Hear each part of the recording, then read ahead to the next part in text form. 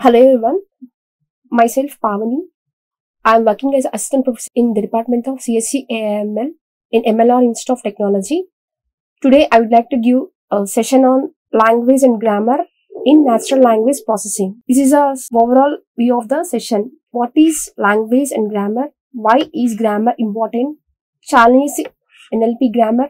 Types of grammar. First of all, what is language and grammar? What is a language? Language is a means of communication to share knowledge and expressions. This is the meaning of language. Grammar. Grammar is a set of rules for constructing sentences in a language used to analyze and understand the structure in text data. This is the overall definition of grammar and language. Take one example, human to human interaction. There is a human to human interaction. We use one language. For example, English. We have to follow some grammar rules. This is some basic example of some language and grammar. This is some picture. Language, grammar. We have to follow some rules to speak with some person-to-person communication. Why is grammar important? Automatic processing of language requires grammar rules and exceptions of a language to explain to the computer. Grammar defines language by specifying how sentences are structured. The grammar defines itself how sentences are structured. It helps computers to parse, generate sentences accurately. It helps to the computers to parse and generate sentences accurately. These rules relates information, coding device, the language processing level, not only the word language level. It only process at the processing level only, not word language level. That is the importance of grammar. Next, challenges in NLP grammar. The first and basic challenge is natural languages are constantly changing. The real-time example is the word awesome. Originally meaning is filling the awe, but now commonly used meaning is great or fantastic. This is one of the challenging NLP grammar. There are many hard to specify exceptions. The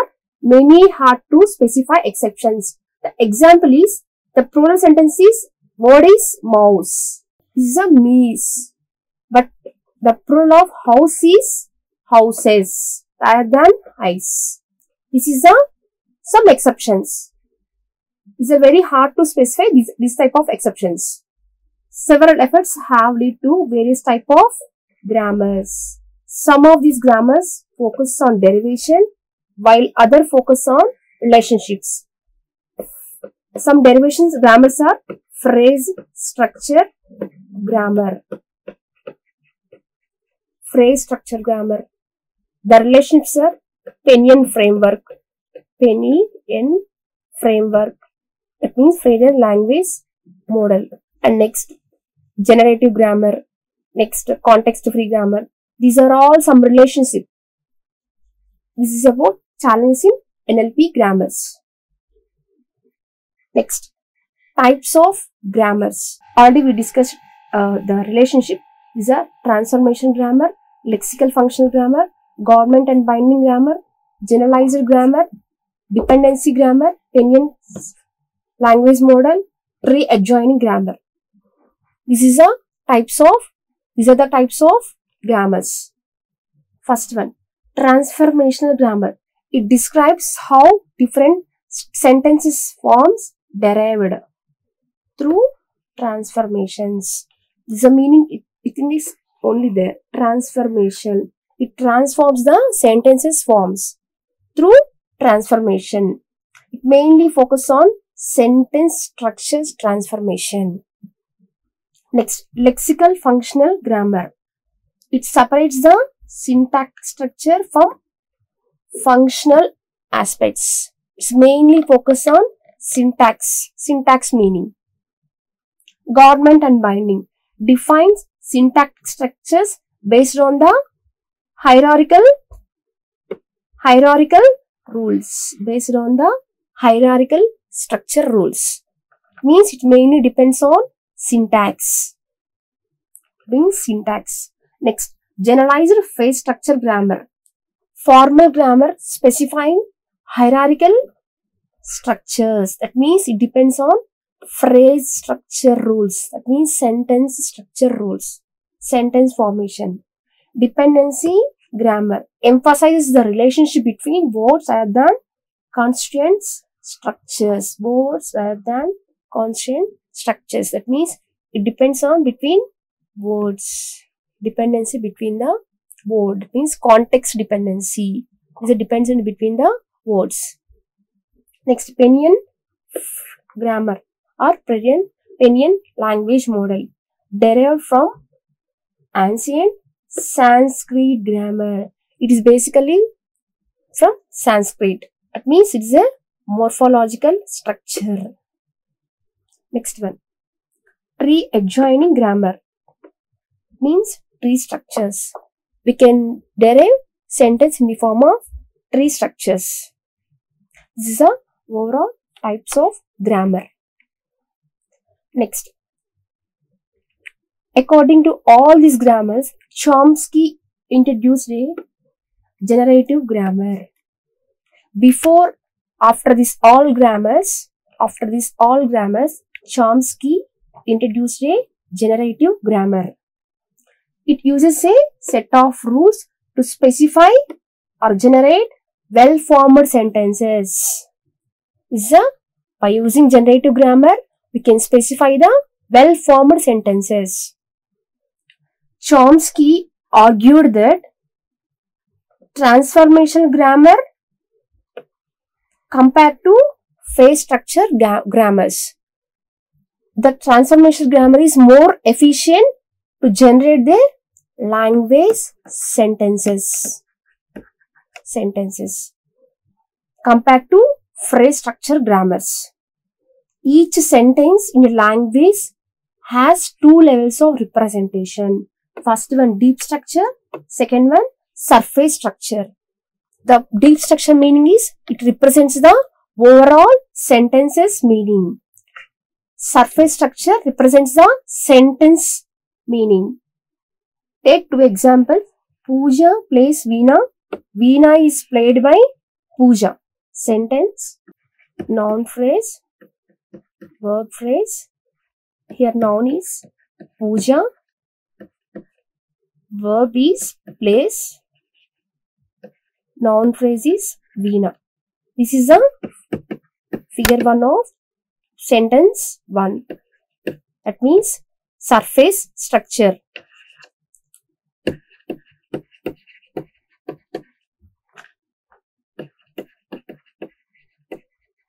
Surface structure, the first sentence 1. Next, sentence, that means structure.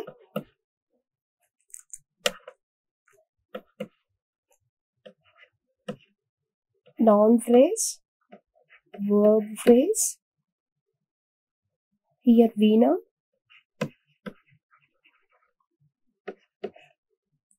Verb is played by Pooja. This is the structure for sentence, surface structure for sentence 2. That means this is the figure 2. This is the structure for the sentence 1. This is the structure for the sentence 2. Right? Deep structure. Deep structure. Sentence, noun phrase, verb phrase. Pooja. This is the overall meaning of the sentence. Try to understand. Pooja plays Veena is also same meaning. Veena is played with Pooja is also same meaning. But difference is surface structure defines the sentence form. Deep structure defines the meaning of the overall sentences. This is the basic structures of the surface structure and deep structure.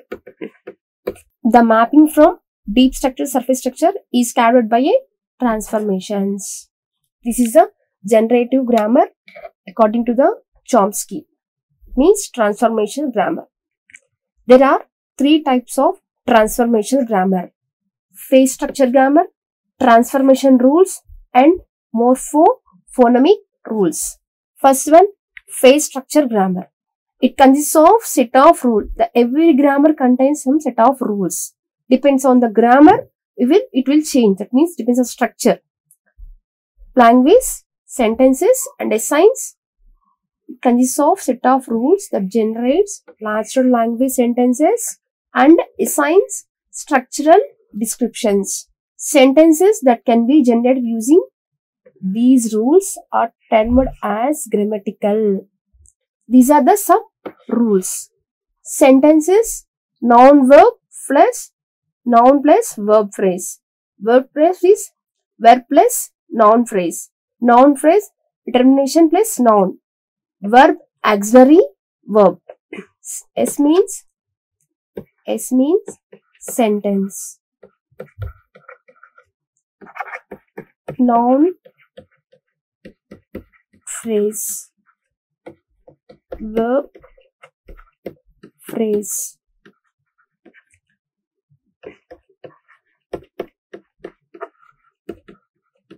Determination, auxiliary.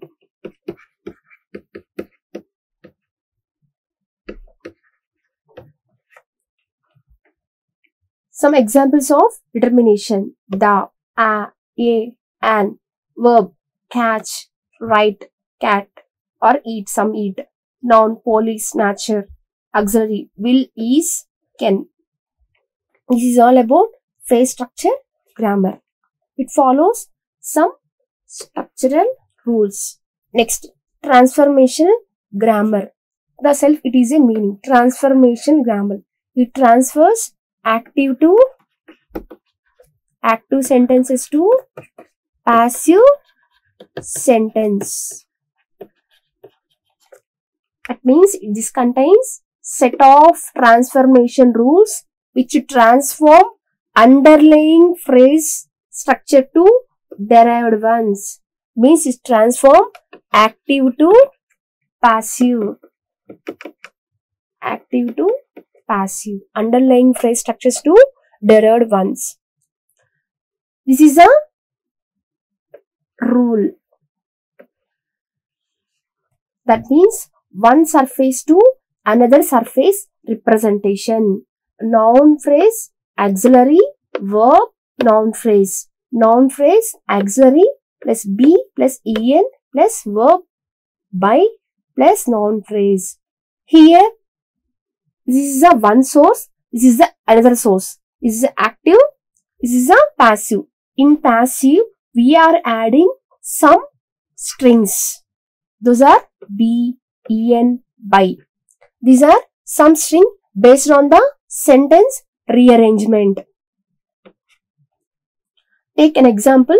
The police will catch the snatcher. This is an active sentence.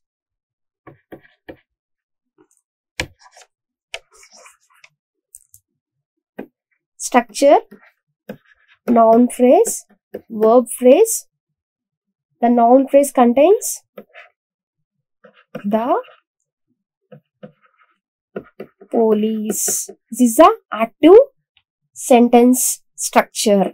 Verb phrase. The verb contains will catch the snatcher. Verb plus noun phrase. Here auxiliary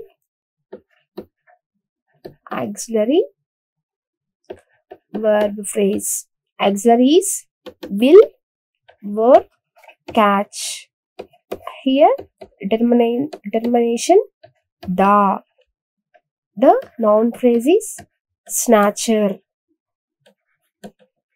This is the structure for the sentence for active sentences. Figure for active means active sentences. Next, what is this transformation grammar will do? It transforms the active sentences to passive sentence. What is a passive sentence? The snatcher will be caught by the police. Sentence, noun phrase, verb phrase. Noun phrase contains the termination snatcher.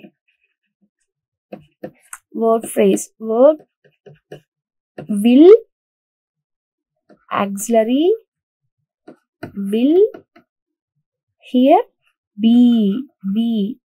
Here we are adding some strings to the rearrangements of the sentence. Here be is not there. Here we are adding the be. Some passive rearrangements.